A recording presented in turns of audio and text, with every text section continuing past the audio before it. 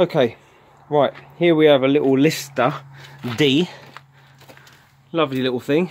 I picked it up today for £20. Now, let's not worry about shed and buried. They're pretty crap. I don't like them on telly. They haven't got a clue what they're doing. The way I look at it is they fuck things up. So I'm going to do this little Lister engine. Nice little one, nice little handle on it. It's not bad. It's not in a good position for me to show you, to be honest with you, but it will be. It was quite funny when I come to pick it up. I was thinking, yeah, I could just lift it up and chuck it in the back of the Jeep. But I was so glad that I was running late and I had my recovery truck. Boy, it was heavy. It is heavy. So what I've done is I've undone these bolts here. Boom. Took the cover off. Everything's so heavy on it, you know, it's so well built. And had a little look in there. Camera doesn't really show you very good. But yeah, I've chucked a little bit of oil, just to oil them up a little bit. She turns over. I'll show you this end actually. She turns over nicely. So it's all moved in there nicely. Oh, here we are. I can see better now. So yep. So she's not seized. Had the old spark plug. Right old thing it is. We've had a bit of spark, so it sparks, and she turns over. So that's good news. She's missing a little tap that goes just on the side. There's a little tap, and she's missing a part of the exhaust, but that's not a problem at all. So what I'm going to do is I'm going to get a new spark plug, which I've got up the garage somewhere. Put the tap on, which I've ordered, and once that's all on, then what we're going to do is we're going to fire up, get her going, get her going. We'll obviously put some water in here as you're supposed to, some fresh fuel, and we'll fire up, get her going. Once she puffs and pops and pops and pops, and then what we'll do is we'll strip it all down, and I'll show you how to strip this down. Be a nice little task, nice little job, and we'll strip it all down and we'll do a nice little job on it.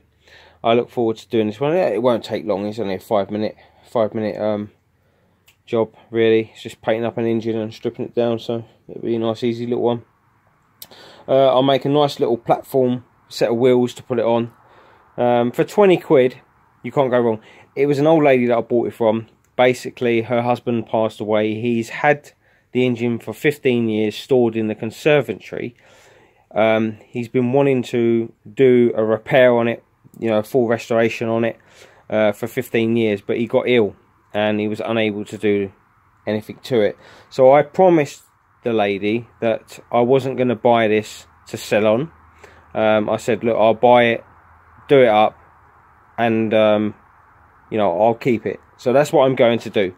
But the reason I criticise Shed and Buried, because they done one of these a couple of, well, it was on telly, it was a couple of weeks ago. They had one on telly that they did, a little Lister engine, and they paid 60 quid for it, and they just bodged it up. You know, they brushed on, slapped on the old paint, made it look atrocious, and everything they do, nothing never is finished, nothing is done completely. It's like he restored a petrol pump. I was so shocked. And he stripped it all down, but they didn't unseize the petrol pump. I just don't understand why people do things like that. You know, you stripped it all down, but they didn't unseize the petrol pump. They just painted it up, made it look pretty. To be honest, they're just a bunch of bodgers, and I don't like them. So here we are. That's just me having a little rant. That's just me. At the end of the day, I don't like them. End of story. But I'm going to show you how pretty easy it is to do one of these. The only thing is they're extremely heavy. So don't give yourself an hernia trying to lift one of these up. So yeah, what we do is I'll show you. The next video will be this firing up and running.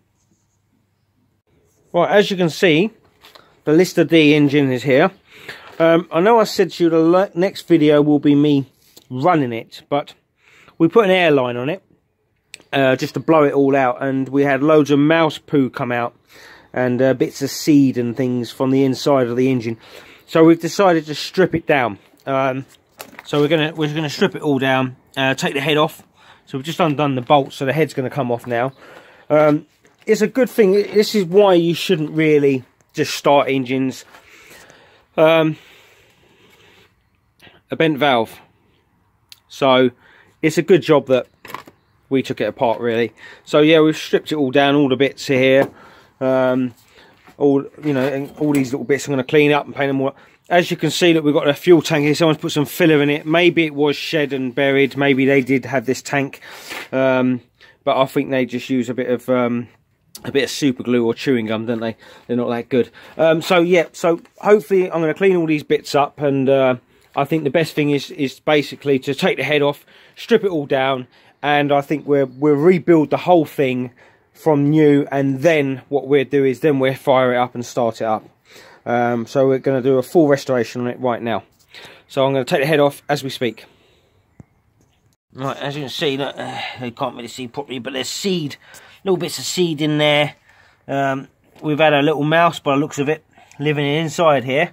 Lovely little spot to live in, but there we are. Good house, solid, that's for sure. But he's not in there now. So that's that. The head is here. So there we are. So that can all be nicely cleaned up. Beautiful, bit of fun, 5-minute job, and this will be done. Right, so I'm quite happy with that. So I've got a few bits to do. I will show you the videos as and when I'm doing these little bits, just like I did with the little Fergie. Right, as you can see, we've removed the head off, and this is the head gasket. Now, I shouldn't be touching it with my hands, that's why I'm touching here, but here is actually asbestos. So they actually, old head gaskets actually had asbestos in them. So that's quite dangerous. So that's not something you just chuck in the bin, and it's not something that you should really be breathing in. Things like that, should be taking it quite seriously. So just to make you aware of, there is actually asbestos in old head gaskets. And there you can actually see the asbestos. There you are. That's it there. There we are. Alright, so a little bit of safety there. Okay, right, this is the fuel tank. It's had a quick clean up. So we've cleaned it up. Now, we've discovered this. There's a dent there, and plus there's some little holes. Which, as you know, they're not that hard for me. I'll braze over them. I'll braze them up, I think. It'd be the best thing to do. So that's what I'll do. Yeah, pretty good really. So yeah, we'll keep it all original. There's a few little dents here, but I can probably put something in there, take this off, and I can probably push a lot of that dent out. So yeah, I can get most of this pretty good. I'll be able to push that dent out as well. So yeah, it'll be pretty good. Yeah, look nice when it's done. So I'm quite happy. It's looking really good. So yeah, we're getting there. So now it's all cleaned up. I'll give it a final clean down, push out the dents, then give it another rub down, and then we'll repair this, rub it down again, and then get some primer on it, and that'll be that. So that'll be the tank done. So we'll have the tank in primer and go from there. Just a quick one. This is obviously the chain guard for the Lister engine. Now, just a few little tools. What I'm doing is, I'm doing this an old-fashioned way. I'm not going to use my sandblaster. I'm not going to use a sandblaster. I'm going to show people at home that just with ordinary standard DIY tools, you can have one of these engines and do it yourself in your own garden shed, or if your wife allows you, the kitchen.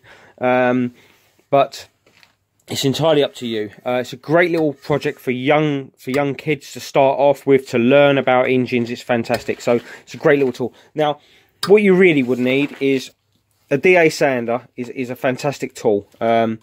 But don't worry, if you haven't got an air compressor, don't worry. You can buy an electric a DA sander, electric one. That's just as good. and it will do the job. So no worries about that. The other thing is you need an old drill. This is my really old-fashioned drill.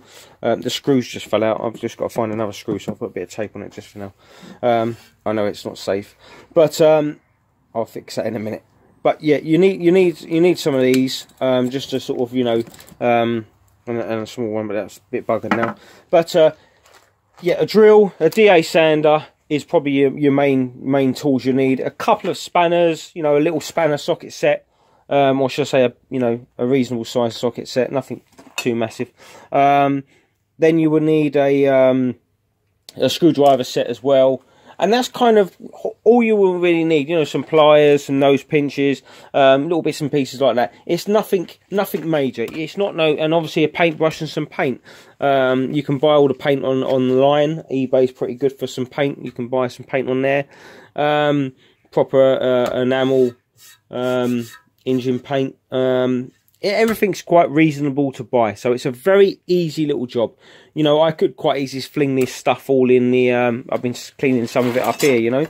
I could quite easily, you know, fling it all in the it's all being cleaned up nice and shiny. Look how nice and shiny it is. I could quite easily put it in a sandblaster and just sandblast it off, but I want to show you what sort of job you can do without using all these fantastic sandblasters and all these fantastic spray machines and spraying. Obviously, you know, I am using a DA sander, but again, you can buy electric one. They're about 20 quid. Yeah, I've seen them for about 20 quid. You can get them. So yeah, you know, this is all simple stuff that you can use and you can buy, and you can just do it yourself in your garage. A Lister engine is a fantastic little project. You can get all the bits and pieces online again. Again, eBay's pretty good for some bits and pieces.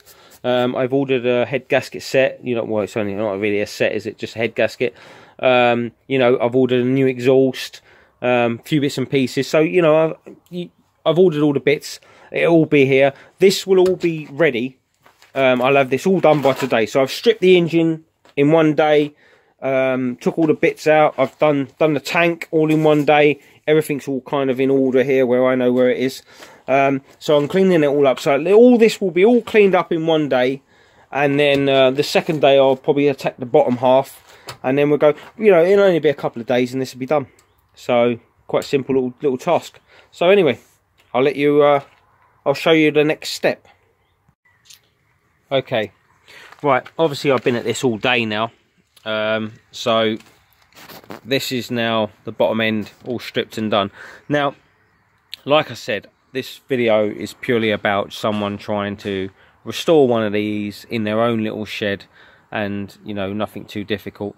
Now the problem is you can take these flywheels off, but it's not something you can just do with a few little tools. Firstly, you will need a huge pulley to pull it off. You need to it's quite a big task, to be honest with you, to take them off. And then you need to wedge some wood behind the back of here and give it a good wallop, and hopefully take this out, take the key out as well. So the key will have to come out. You can either drill the key out or something like that anyway. But yeah, it's a big task, and to be honest with you, if you've got no play in this, then there's no need to strip it, you know, completely right down. This is about, I'm just showing you how to make one of these look nice, and create a nice little stationary engine.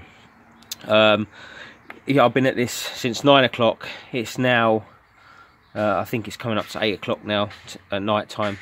So I've been at it the whole day. As you've seen the videos of the head all been stripped down, the tank stripped down, and now this has all been done. Just with a wired, you know, I used a well, this is a brand new one, but I've already used one of them. But I'm using a small little piece like this, really small little bit, and there is another bit here somewhere. This bit here. So yeah, that's all I'm using, just small little bits, and I've gone in there and I've cleaned it all up, so it all looks quite nice. Pretty tired now, to be honest with you, but that's all in one day. So hopefully I'll get a little bit of primer on the head, and then maybe we can get the bit of green on it as well, and have a look at the new colour when it comes. I've ordered it, so it should be here pretty soon. What's today? Okay, it should be here tomorrow, so that could be interesting. I hope it is. So let's see how things go. I did ask for next day delivery. Excellent.